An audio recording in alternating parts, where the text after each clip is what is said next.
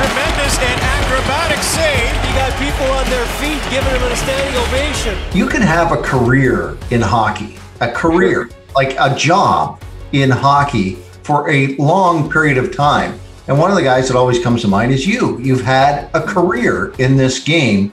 And I wonder, looking back for you now that you decided to retire, I wonder if you can look back and say to yourself, there's nothing wrong with having provided for my family and had a career in this game. Oh man, not at all. I mean, I'm thankful for every situation. Every situation that I've been through, the highs and the lows, I'm thankful for each one of them. I have a faith that I think it all happened for a reason, and I'm very thankful for the time in the NHL.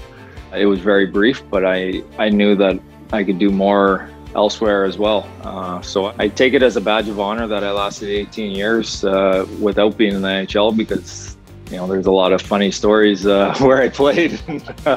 I stuck with it, and that's a testament to the my faith and also the people around me. My wife, when I announced my retirement, it was 24 jerseys that I've worn. So wow. And I can see a lot of the masks up there all behind you, and just I just think of the because you always had a good one, so it was always one of those things. And I wonder if you go back and you look at some of those highlights and whether one of those highlights might have been an outdoor game in Detroit, and just what when you think back on that, what comes to mind? Oh, the outdoor game was awesome. It was something that I've always wanted to do. For years, those games have been happening, and it was something that I just was really hoping I'd get to be a part of. So that was my one and only one. And so I was so thankful. And then just to do it with Toronto, like with the Marlies, it's just such a first-class organization. They just make every experience special, it's not they go above and beyond to make sure that you enjoy those type of experiences. And they gave me my first start. I was 30 years old and got my first start. So that's a testament to them. They didn't have to do that. It was near the end of the season. They had just been eliminated. So I appreciated that. So it's a special place. My family was also there. My in-laws were really close in Cambridge, Ontario. So I got to play there twice. I got to play with the Bulldogs at the deadline and went on a really good run there. And then with the Marlies, the 2 years. So those, 3 years were really just so special. My first year with the Marlies, a couple of years later, one of the pictures I took very early on was of your stick and why not? Yeah. And I wondered if that continued throughout your career, whether that is still something that you hold on to as a mantra or whatever you'd like to call it, I suppose. Of course. So I started that in Manitoba with the goalie coach who ended up bringing me to Toronto, Rick St. Croix. We have a lot of similar feelings, beliefs, and I was really struggling in Manitoba, and another one of my lives that I was down to my last one there. And, I got traded there, and I just started the season just average, very average. Nothing that was going to keep me going in this to be a professional goalie for a long time. And we just kind of had a chat, and it was just kind of like, why can't I have success here? I'm good enough to do this. And anyway, since then, every single stick I've taped has been why not with a cross on it. And I did it after I knew the NHL was behind me.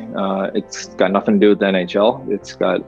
I had a lot of pressure on myself when I was younger because I felt like I had to play in the NHL, which I'm sure everybody does in playing in the AHL, or, you're so close. It's just like, you don't even mean to, but you put that internal pressure on yourself. And I think I played my best and I enjoyed the game much more when I realized, listen, man, if you don't play in the NHL as a full-timer, you're going to be okay.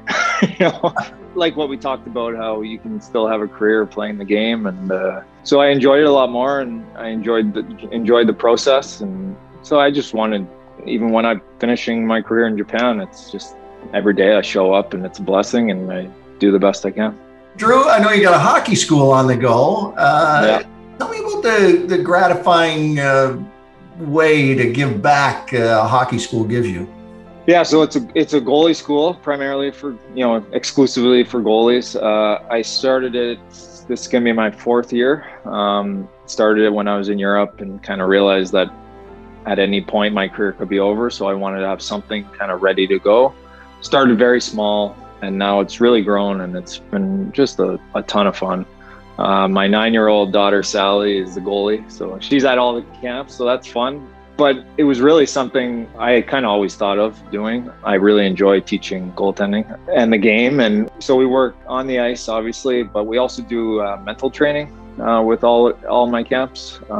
So we work on, just using my 18 years of experience to kind of, all those ups and all those downs, how to kind of handle them as a goalie. So it's a little bit different. It's not how everybody kind of runs them. I've known you as a student of the game, certainly, and certainly a student of the position. Is there a thought that maybe you'd put your mind to coaching at the elite level?